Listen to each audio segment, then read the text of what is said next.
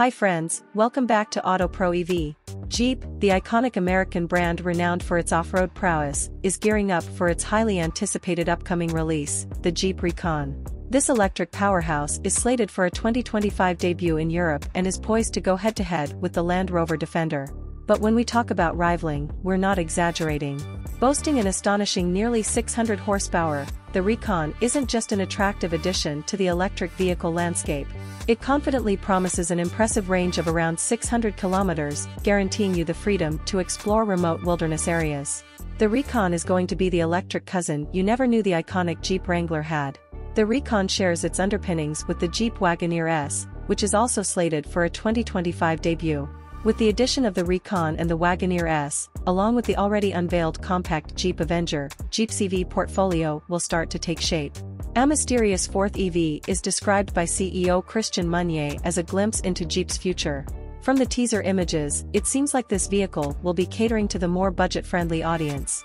By 2030, Jeep, a proud member of the Stellantis family, plans to wave goodbye to gas guzzlers in Europe, embracing an all-electric lineup. Both the Recon and the top-tier Wagoneer S will debut on Stellantis's new STLA large architecture. These models will be among the first to adopt this new framework. Now, for those with a need for speed, the Recon and Wagoneer S don't disappoint. Both are slated to shoot from 0 to 60 miles per hour in a scorching 3.5 seconds, 0 to 100 kilometers per hour will add an extra 0.3 seconds. That's quicker than it took you to read this paragraph. For the purists yearning for that raw Jeep feel, the Recon echoes nostalgic notes of Jeeps of yesteryears, sporting options like removable doors and an open-top design, reminiscent of the Wrangler. Jeep's European boss, Antonella Bruno, shed light on the Recon's position in the lineup, stating it would sit alongside the Wrangler.